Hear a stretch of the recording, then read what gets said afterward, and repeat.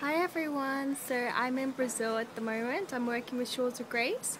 I just wanted to let you know a little bit about what I'm doing here. So I'm spending 3 days in the communities around here. We work with people, we talk with them, we help them through different things that they're going through in their lives.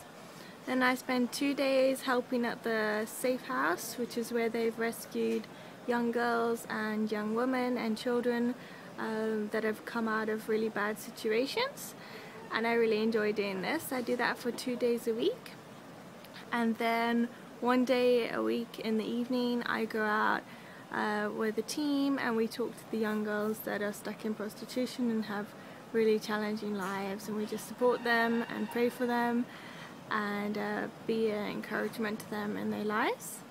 So yeah, these are the sorts of things that we're doing. We're working a lot with the community, helping people here in Brazil to have better opportunities, to have better relationships and more of a healthy lifestyle. So it's really cool to be involved here.